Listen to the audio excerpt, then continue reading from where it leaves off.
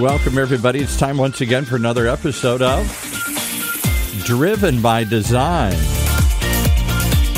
The one show, maybe the only show that shows you the future of car design and where we're all headed.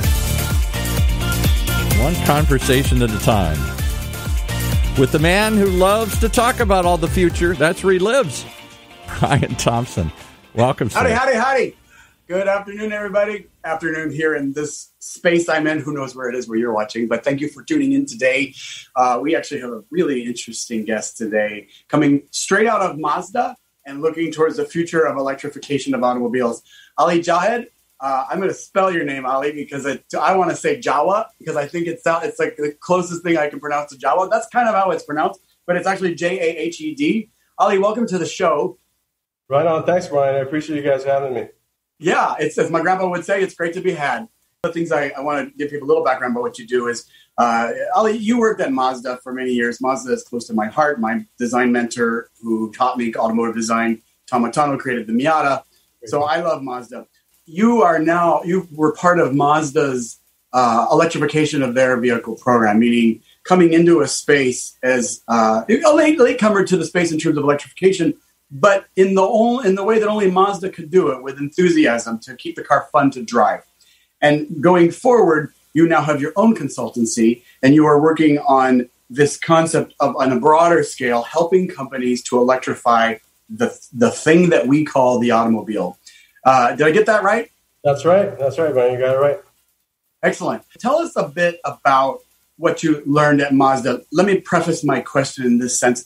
What I have found is that all the guys that go through Mazda, whether it's Tom or Derek Jenkins or Franz von Holzhausen, especially in design, they all come out the other end as either go in as enthusiasts, which may be why they go to Mazda, but they come out with a different perspective than anybody else in the industry. And it's this. It always feels like they're keeping the heart and the soul of the funness of a car to drive, right? Miata is that heart, but even a Mazda's minivan is fun to drive. And I feel like it's a great place to do your tenure, if you will, in the automotive industry, because you come out of the other end.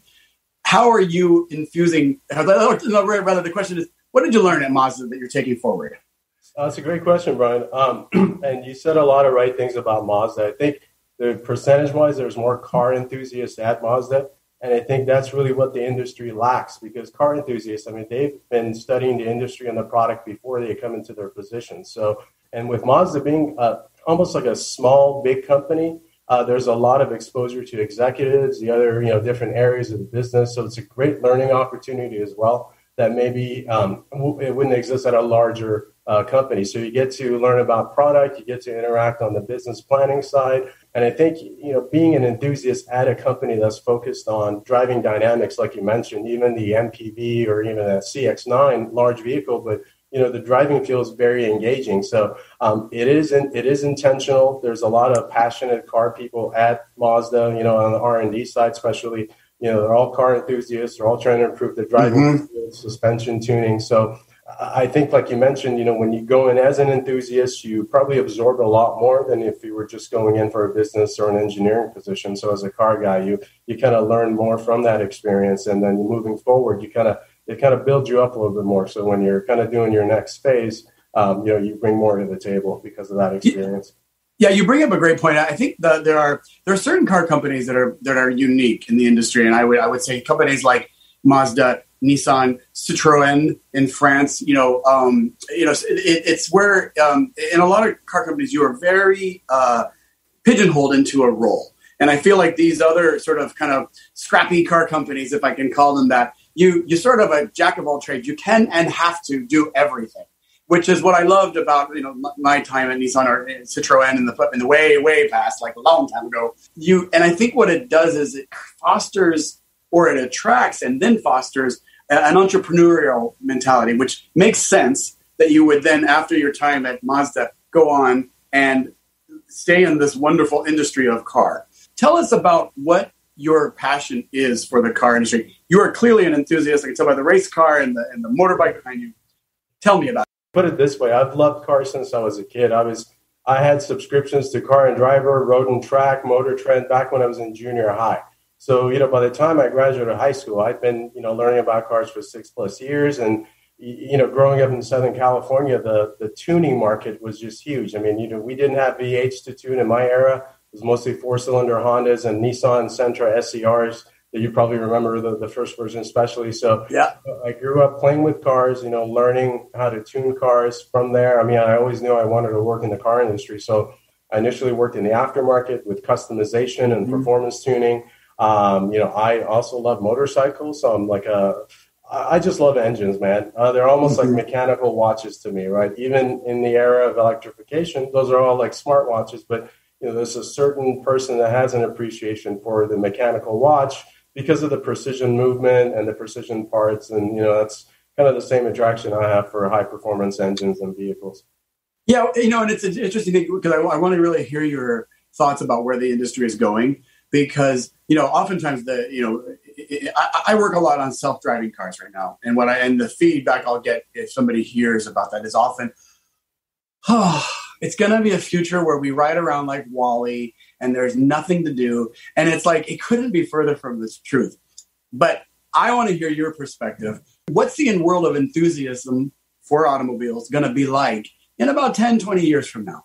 That's actually a great question as well. It's like, if there is enough enthusiasts down the road, because I feel like the enthusiast base has kind of changed, right? So if let's say the future car enthusiasts exist, I think you can still have fun. You just can't do much engine tuning, but suspension tuning, customization and styling, wheels. I mean, those are all open to make your, individual car. And I'm sure, there'll be performance, track only vehicles that enthusiasts can enjoy. But I mean, it is changing, and self-driving vehicles, I definitely see there's a need, especially for ride-hailing, ride-sharing. I mean, there's some people that don't really enjoy driving, and living in Orange County, there's so much traffic that there's just limited time to enjoy a nice, quick vehicle to begin with. You have to head out, on a 6 a.m., 7 a.m. drive to have an open road to enjoy a quick car. So I also understand why, especially in major urban markets where maybe it's more difficult to be a car enthusiast because of traffic. And I think self-driving cars definitely have their piece in future mobility. So I don't have an issue with it. I think. Yeah, and you bring up a good point there. You're saying, if I may translate into my ears, sounds like there's a real difference between commuting and driving.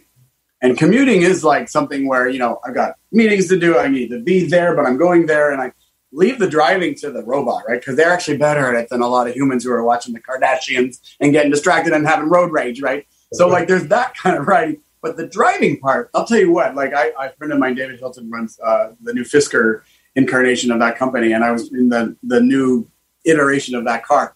When he punched it, man, I thought Tesla was fast. That thing threw me back so fast. I was like, I'm over there, but my body's still here. It was really exciting. And I wonder, if my generation, I think you're a little younger than me, we wouldn't understand the concept of tuning on an electric car because we see that as an appliance. But this younger generation who have grown up around this stuff, I bet they'll have a total different view of what it means to tune an electric vehicle. That's a great point. Maybe it would be cooling the battery pack or putting in stronger motors and doing software with a battery management system and all that. But you're right. I think the tuning will be around. But like you said, just the definition of it will change, especially for powertrain. It's just going to be a little bit different. But, it'll just be a different version of it for the future. Yeah, and then the world that it lives in is changing. One of the questions I get a lot, for people around me seeing these cars starting to appear is how are we going to charge them all? What's the infrastructure going to be? And because my part of it is really focused on the thing, I designed the car, right? I'd love to hear from you, somebody who works more with the holistic environment.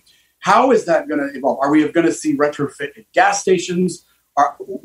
How are we going to support these cars? Because they're sort of like, do you remember that old ad in the early 70s when all the Japanese cars were coming and the American car companies were afraid? And they sort of were like, pictured them as like these little bugs coming from all over. That's right.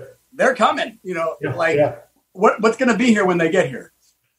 Well, a great point about charging structure, because that's one of the, I guess, customer anxieties or pain points about, buying electric vehicles is how am I going to charge this vehicle? So there needs to be almost like a cohesive collective effort to get to that goal that they have in the future, 2030 or 2035, because I think right now there's about 100,000 charging points. And if every vehicle sold is going to be electric, that's definitely not enough. So building codes should be changed. So, multi-unit dwellings, they have access to level 2 chargers so they can do overnight charging. Because, the best customer experience with EV ownership is having a level 2 charger at home, or, in your apartment complex or in a parking garage. So you can just do overnight charging where the rates are low and you're doing slow charging. So you're not really affecting battery life. You're not putting a lot of heat into it. So to get that level 2 charger for people at home and getting them into the habit of, in the same way that they get home and charge their phone, you just get home and plug in your vehicle. And then for public charging, like you said, gas stations, they'll probably just replace some of those tanks with, giant battery packs, and they'll just put, fast charging stations, because gas stations are already in locations that there's a lot of high traffic. And, once electrification hits, people's driving habits and their work location is not really going to change. They're still going to shop the same way and drive the same route. So I think gas stations, like you said, it's the ideal location for fast chargers in the future. And then having level 2 charging at home or at the office, that's really the best customer solution. So there's just so much to be done to get to that level where there's fast chargers out there, like, every gas station around the corner. So yeah. So infrastructure is changing, adapting. A lot of it's going to come into your home, your personal space, public space. One of the things I'd love for you to share with our viewers, and please understand, I'm never asking you to share anything confidential, but perform this in the way that you can. So one of the things that I think is challenging for an automotive, a pre-existing OEM, a large company that has a reputation, is a lot of their branding is based on an experience. The experience of driving or owning a Honda is very different than driving a BMW, right? Or a Lamborghini. Or a Datsun, if you're going overseas to where the emerging markets where Datsun still exists. What would keep somebody coming to Mazda if the Mazda drives itself, when so much of what makes a Mazda is that zoom, zoom feeling? Can you give us a little insight? And if you need to put it in general terms, that's fine too. But how do you give the consumer something Mazda-esque if they're no longer driving a car? And another great question, Ryan. So I think Mazda, being a smaller manufacturer, they can still kind of focus on the driving experience, but they also understood that is going to change down the road in a self-driving EV world where, driving experience isn't really part of the customer requisite for purchasing new vehicles. So then it becomes quality, design, as you know. I mean, design. It's such an important, part of it, and it's almost like any type of consumer good, right? So design becomes an important part, and you saw probably over the last 5 years, Mazda put a lot of effort into design. Design was such an important thing, and they're really working to kind of move up market, maybe to around where Acura is, to have really good quality products and match it with really good customer experience. And in the future, infotainment, the in-vehicle experience, I think that's going to be a challenge for the traditional OEMs. Where maybe the new players into the market, like the Apple Car, or some of the future vehicles coming out, they're all about customer experience and infotainment. So it's easy to kind of bring it, on the customer in their vehicle. I can see where I can visualize, as a designer, I can kind of visualize what you're saying, which help this, kind of give this to our viewers, and then we'll sort of wrap up and tell people how to find you. So I always think of Mazda as a bit mischievous, right? Like, Mazda's the one, you jump into Mazda and you're like, the driver's like, you better hold on, because we're gonna take this curve a little faster than maybe we should. I could imagine a Mazda being like, all right, if you want to be in the Mazda mode, time to put on your strap and hold on to your seat, baby, because I'm going to drive you a little faster. I like that the car can still have its personality, even if you're not exactly driving it as much anymore. Right. Ali, do let people know how they can find you as a consultant. I'm sure you have clients of all different scales, from big car companies to startups. You have an amazingly valuable service that you offer. Looking forward, looking backwards. How do they find you? Well, the website for my business is morrowmobility.com. It's MORROW mobility.com. And you can also reach out to me by email. My email address is alijay@fastmail.com. Excellent. Thank you so much for coming on, Ali. This is a great look at the future. As a Mazda enthusiast, this has been delightful. So thank you very much. Of course, Brian. Thanks for having me on. I can tell you're a car guy yourself, so it's a pleasure talking to you. Right on.